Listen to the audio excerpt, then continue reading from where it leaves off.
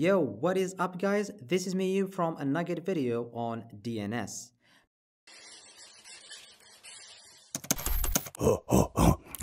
Before I talk about the DNS, let me tell you about the problem it solves.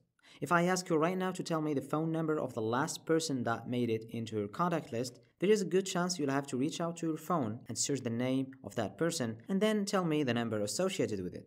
Because of course, let's face it, you suck at remembering numbers. Sorry, we suck as human beings at remembering numbers.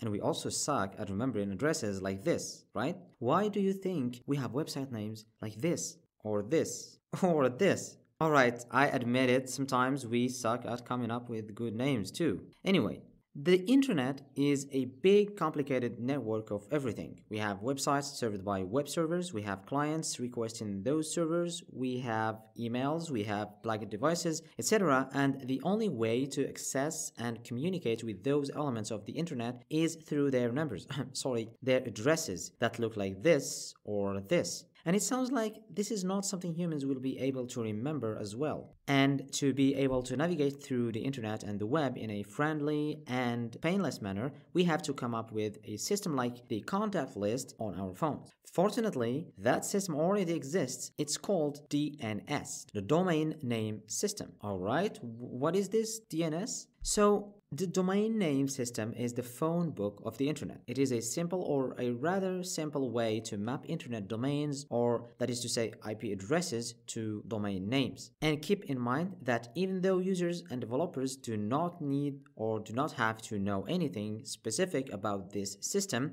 that is to say the DNS, understanding what it is and how it works is important, especially if you are a web developer and security is one of your big concerns. Now, let's zoom in a little bit and talk about more details on how it works. Sweet. So, the process of converting URLs into IP addresses is not a simple one-step process. Of course, when you want to visit the Amazon website, for example, you type amazon.com and boom, you are there in few milliseconds. However, what happened behind the scenes in those few milliseconds looks like a 2 hours errand.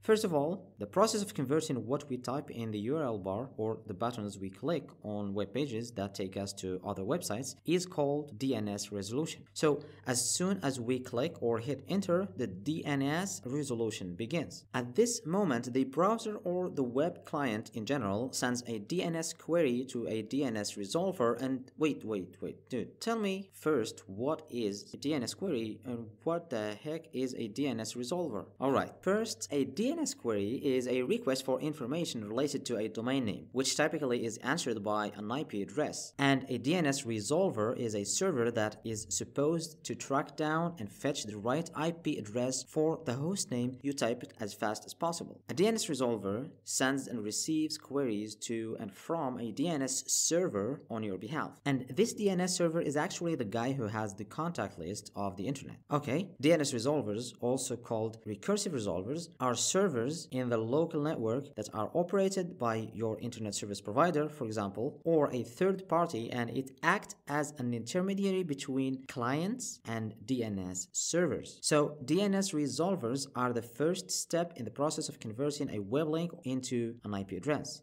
Great. Now let's continue our story. We said that after you type in a website name or click a link, your browser needs to know the IP address related to that link before it can actually send the real query to the server and bring back the resource you're looking for. Alright, the first step to get the address is to hand the query to a DNS resolver that will in turn query a DNS server and ask for the IP address. Now, you might be asking, why do we need an intermediary? Why do we need a DNS resolver? Couldn't we just ask the DNS server directly, like send a query directly to the DNS server?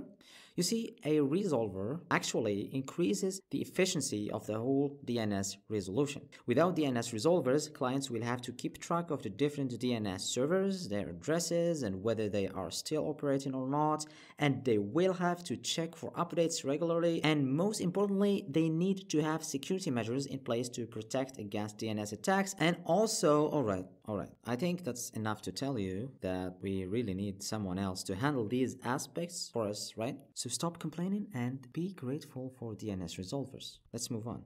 Next, I want to tell you about the whole process of DNS resolution. But let me tell you first about the different DNS servers. Sweet. So I mentioned that a DNS resolver is different than a DNS server, in that DNS resolvers only handle requests or queries and responses for the browser's requests. DNS resolvers are responsible for finding the IP address of the requested website as soon as possible. So here, before the resolver contacts any DNS server, it will look for the IP address in its local cache. If the record we're looking for doesn't exist in the cache, then we will have to contact the next element of the equation, the DNS root server. Now, root servers are a network of hundreds of servers around the world. They are called root servers because they exist at the root of the DNS hierarchy. Root servers are used to find top-level domains or TLD servers. That is to say, for instance, .com servers, .net servers, etc. And keep in mind that it's a good practice when we want to search for something to try to narrow the scope or range as much as possible. For this reason, TLD servers direct us towards the right server to get the appropriate IP address based on the top-level domain, which could be .com, .edu, or country-related TLD, etc. Okay, great. So when the query hits the root server, it will send a request to the right TLD server, based on the query, of course, and then the latter provides the IP address of the appropriate authoritative name server, which is the last step in finding out the right address for the client. Eventually, the right IP address is returned to the resolver, and the client receives the address so it can actually make the request. And these are the different types of DNS servers in a nutshell. Now let's recap and see how the whole process of DNS resolution takes place. So here I am trying to make a request. I type the URL and I hit enter. The web browser might look in the computer's cache for the address. If it doesn't find it there, it moves to the next step. What is the next step? Yep, that is correct. The next step is to query the DNS resolver. So, knowing the IP address of the closest DNS resolver, the browser sends a query and waits for the IP address of the website I typed. Now, the resolver is gonna take care of everything. First, it tries to find the address in the local cache. That would be better, right? But what do you know, the resolver's cache is of no use at all. So, the DNS resolver queries a DNS root server. The root server responds with the address of the top-level domain server based on the TLD of the URL given.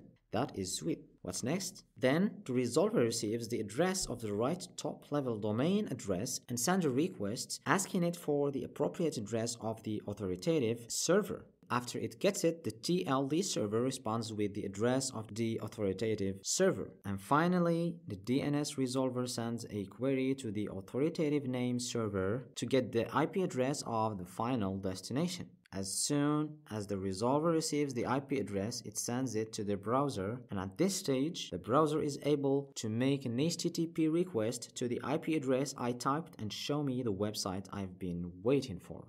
Oh my god. Whew. I think these events could make a great novel with a terrific but slightly boring story.